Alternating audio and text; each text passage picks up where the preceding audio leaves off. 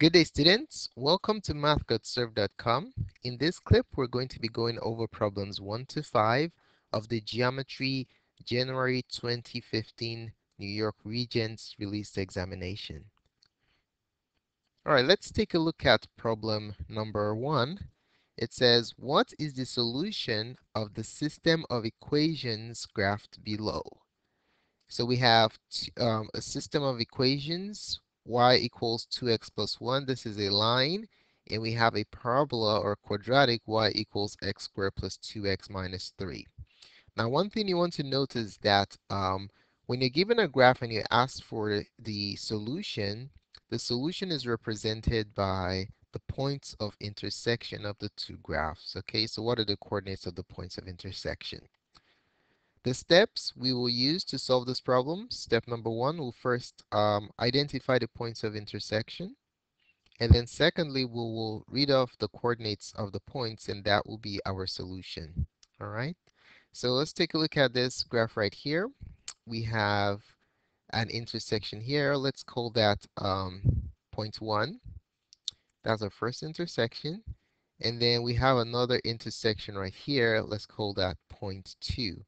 So the coordinates of these 2 points will be the solution to the system of equations. All right, so let's go ahead and find what the coordinates of these points are. We'll just trace it to the x-axis. So trace this point to the x-axis right here, and then trace that to the y-axis, and then trace this point to the y, and then trace this point to the x-axis. So that will help us determine the coordinates of our graph. So let's go ahead and do that. So we have, just give me 1 second here. For point 1, if we trace it to the x-axis, 1, 2, that's negative 2 since we're going in the negative x direction. And then if we go down 1, 2, 3, that's negative 3. So that tells us the coordinates of our first point of intersection. So P1 has coordinates negative 2 for the x and negative 3 for the y. And then for the second one, P2, this is 1, 2, 2 for the x, 1, 2, 3, 4, 5, and that's positive 5. So P2 has coordinates of 2, comma 5. So since the points of intersection of the two graphs are our solutions, those are what we're going to put down. Okay, so solutions are negative 2, comma negative 3, the first point, and 2, comma 5. All right, let's take a look at problem number 2. So for problem 2, it reads, what are the coordinates of the midpoint of the line segment with endpoints 2, negative 5, and 8, 3? So one thing you want to note when you're finding midpoints of a segment given the coordinates of the endpoints is that you do not need a visual. You do not need to graph um, to graph the coordinates. I mean to graph the segment in order to determine what the midpoint is. Okay, you can simply apply the formula. That should suffice. All right, so these are the steps we're going to use. First thing you want to do is write down the midpoint formula. Some of you might want to skip directly to the application, but it's important to write down the formula so you do not switch the coordinate values. Okay? And then secondly, you label your coordinates, substitute into the formula, and evaluate your midpoint. Okay, so first thing to do is write down the midpoint formula. Is basically the recipe that we'll use to generate the value of the midpoint of the given segment. So step 1, let's write down what our formula is. So formula is for the midpoint, it's given by the average of the x coordinates, x1 plus x2 over 2, okay? And the average of the y's, y1 plus y2 over 2. Okay, so there goes your midpoint formula. All right, now what we're going to do is we're going to write down our coordinates and label the values. So let's call our first point P1. So point 1, P1 has coordinate values 2, -5. So what does that tell us? It tells us that x1, the x coordinate of point 1 is 2, and the y coordinate, y1 of point 1 is -5. Notice that the indices are consistent, 1, 1, 1. There's a reason for that, okay? It's telling you that that's the first point. And then for P2, the second point, 8, comma 3. Now the nice thing about this formula is the order doesn't really matter. You can call this P1, P2 or call this P2, P1. It doesn't matter. You will get the same answer, okay? So what will this be? This will be x2. The x coordinate of the second point is 8. And y2, the y coordinate of the second point is 3. Now we've listed everything we need so we don't make mistakes when we are plugging it into the formula, okay? So let's rewrite the formula.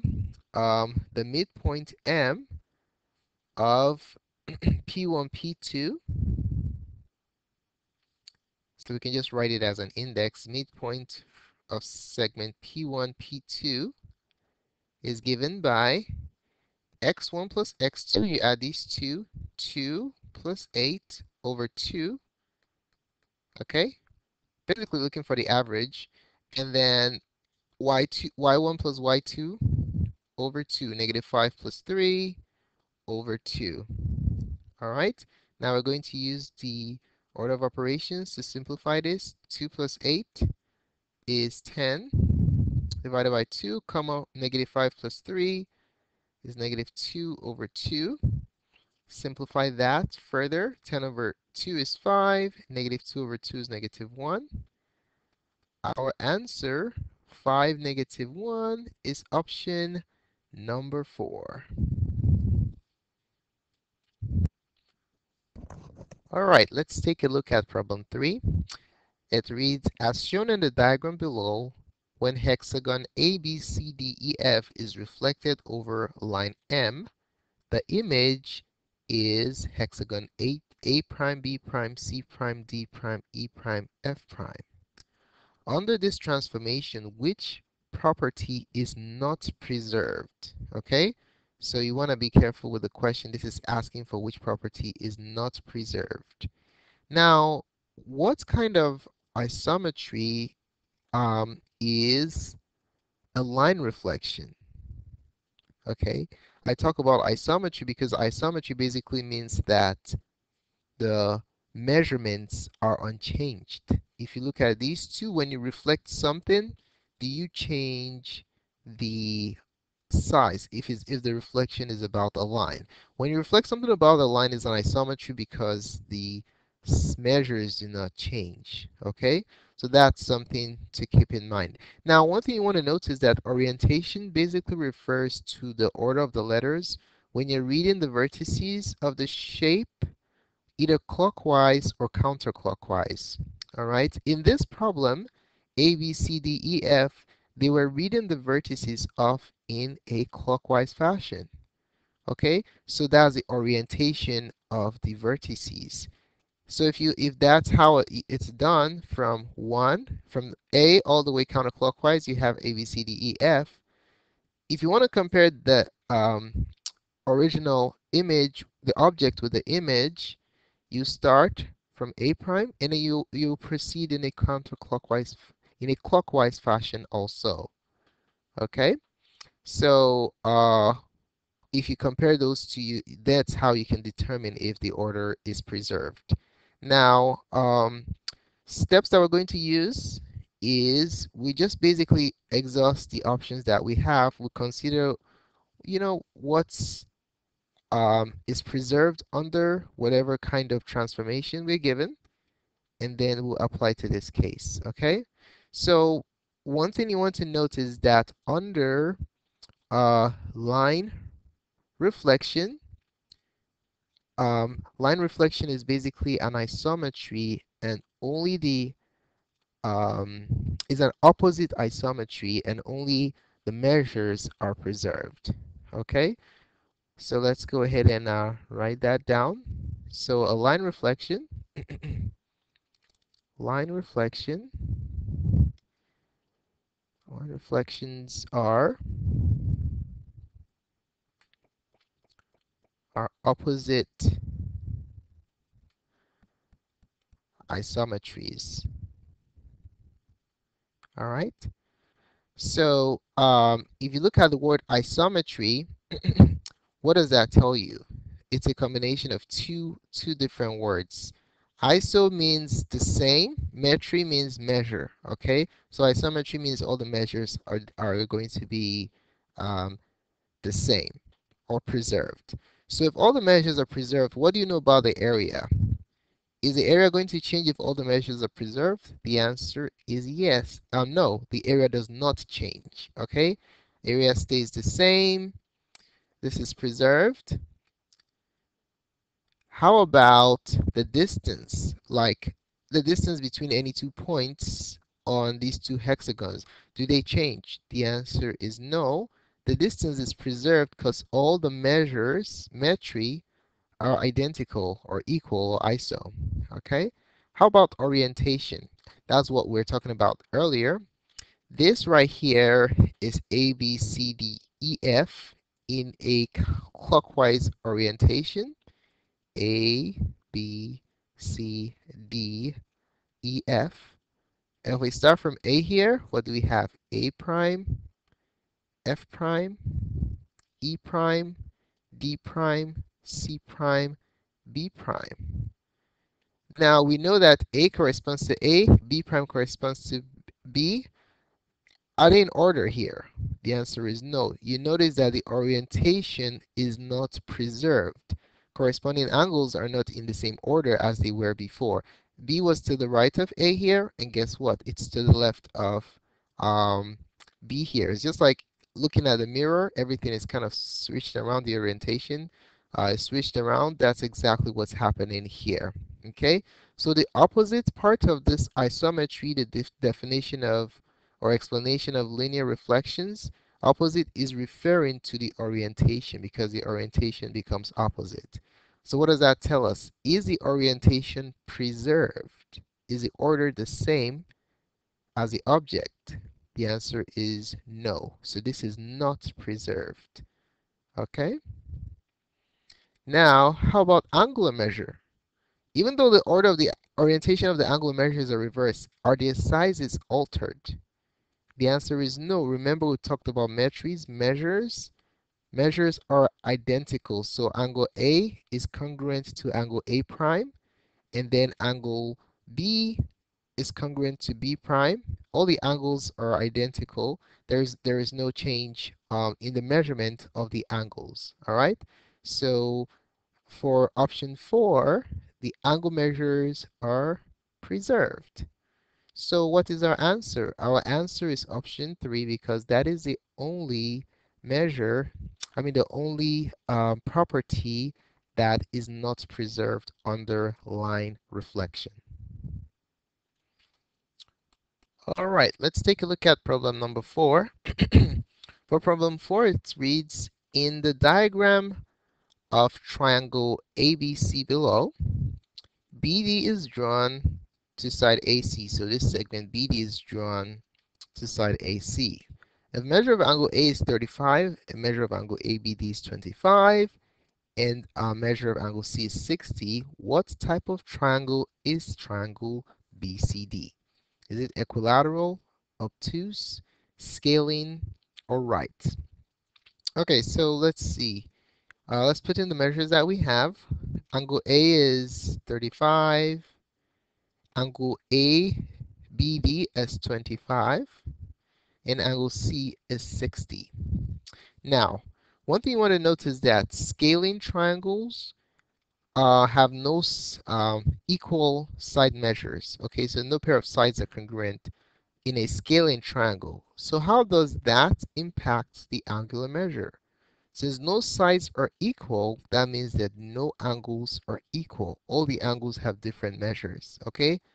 This is like the exact opposite of equilateral where everything is equal, the side measures and the angles, but scaling means none of them, no pair are is equal, okay? So these are the steps we're going to use. We're going to find the measures of all the angles of triangle BCD, and that will be the tool that we'll use to classify this triangle right here, okay? We have only one angle right here, which is 60 degrees. So we're going to go ahead and figure out the measures of the remaining angle.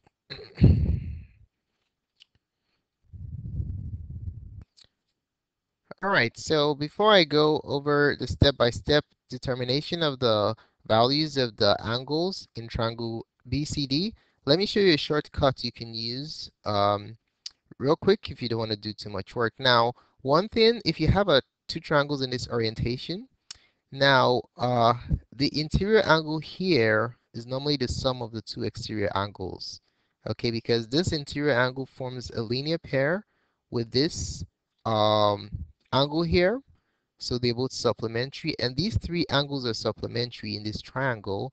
So this angle is a supplement of these two, and this angle is a supplement of that angle. So the sum of these two angles will give you this angle right here. So you just add these two, 25 plus 35, that gives you 60 here. And then you have 60, 60, and that's 60. And as an equilateral triangle, your answer is option number 1. Okay, so that's how you do it if you want to just do it quickly in your head. So let me show you the steps, step-by-step determination of the whole process. So in order to find out the angles, the value of the angles of triangle BCD, we have to first of all find out what this angular measure is, this triangle BDA, okay? So what we know is that the sum of angles in a triangle is 180 by the triangle angle sum theorem. So measure of angle A plus measure of angle ABD plus measure of angle BDA is equal to what?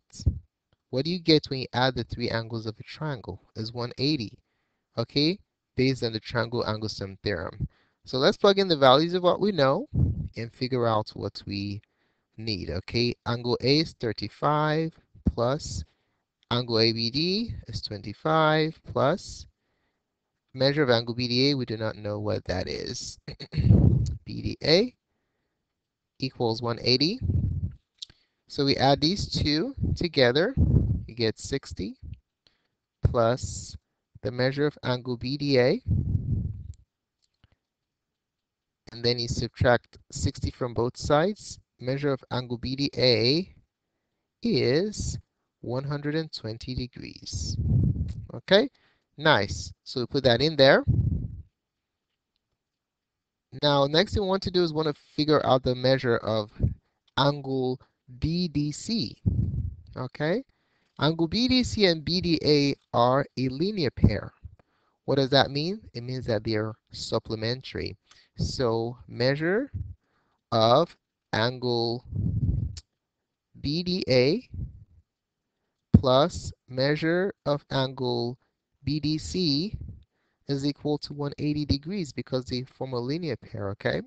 So let's plug in what we need and find what let's plug in what we know, which is that measure of angle BDA is 120, and then we're going to find what we need, which is measure of angle BDC. Okay, so you simply subtract 120 degrees from both sides, and that yields the measure of angle BDC.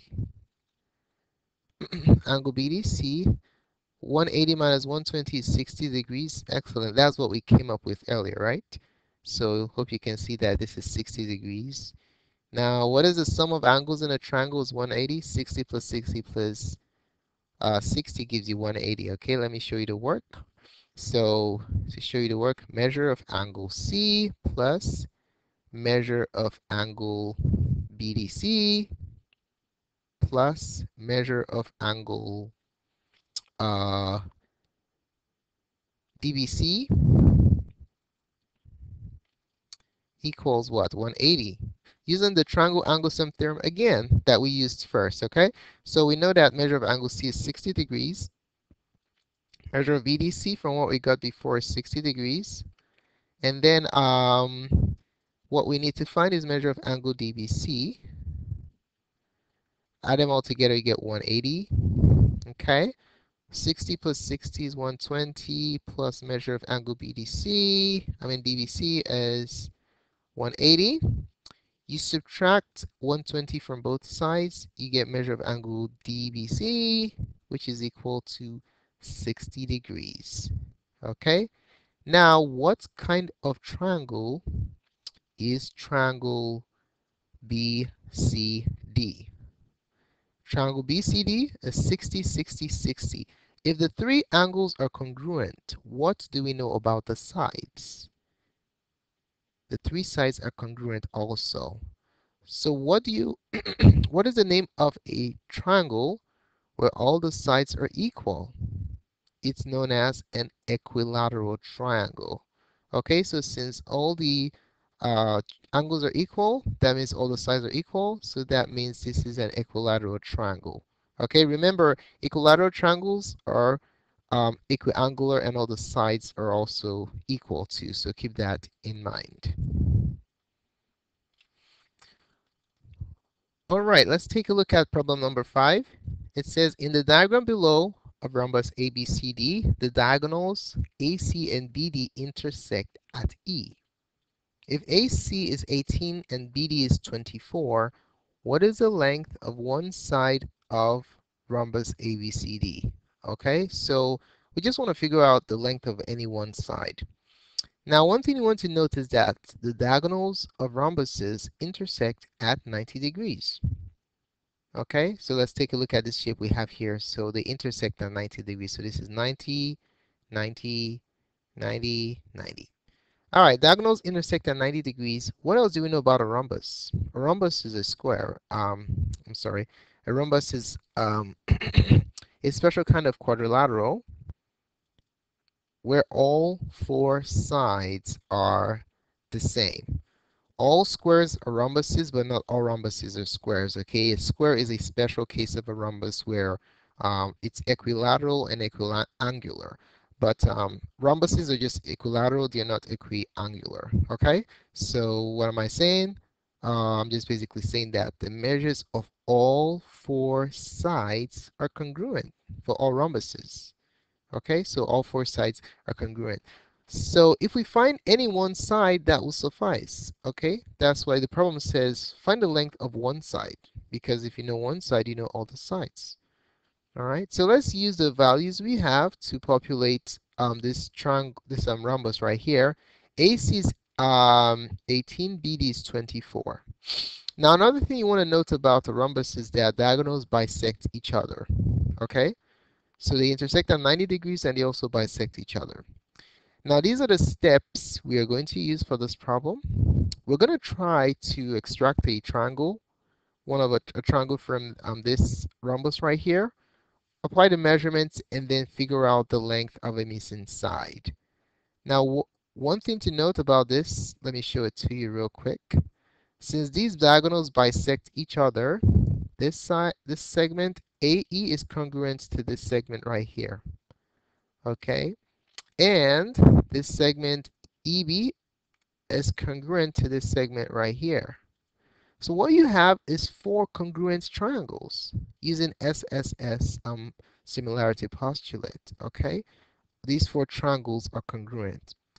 Okay, so we just want to extract one and solve for a side length, namely the hypotenuse, and that will be our final answer.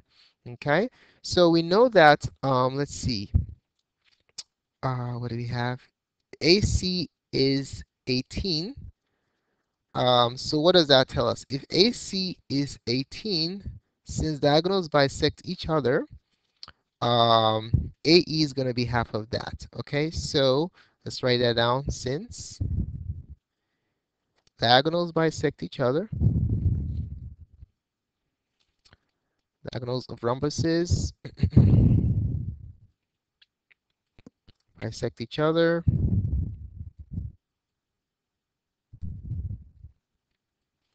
then AE is going to be 1/2 of the entire diagonal, which is AC. And AC is 18 units long. So AE is half as long as that. So you divide 18 by 2, which is 9. Okay, so AE is 9. If AE is 9, how long is EC? Is 9 also. Okay, they're both congruent and they add up to 18. Now, how about BE? What's the story with BE? We know that BD is 24 units long. So BE is what? What's the relationship between BE and the length of BD? BE is 1/2 of BD because segment AC bisects BD right down the center. Okay, so to find BE, we just find 1/2 of BD, which is 24, or divide 24 by 2 and get 12. So that means BE is 12, and guess what? DE is 12 also. All right. So now we can just extract one triangle, a right triangle, and then apply the Pythagorean theorem in solving the last side. Okay, so I just extracted one of the triangles. Let's label the sides. I extracted triangle AEB. So this right here is triangle AEB. I extracted it so you all can see exactly what I'm doing. So this side right here is 9. This is 12. And AB is what we're looking for, okay? So if this is big A, let's call this little a. If this is big B, let's call this little b. If this is big E, let's call this little e, the measure we need to find. Now remember, anytime you're solving a right triangle given two sides, you always use the Pythagorean theorem. That always works, okay? Given two sides, if you want to find the third side, um, use the Pythagorean theorem, okay? So what is the Pythagorean theorem? Pythagorean theorem is a squared plus b squared equals c squared. A and B are the legs, C is the hypotenuse, okay? So let me write this in blue. So we have the Pythagorean theorem.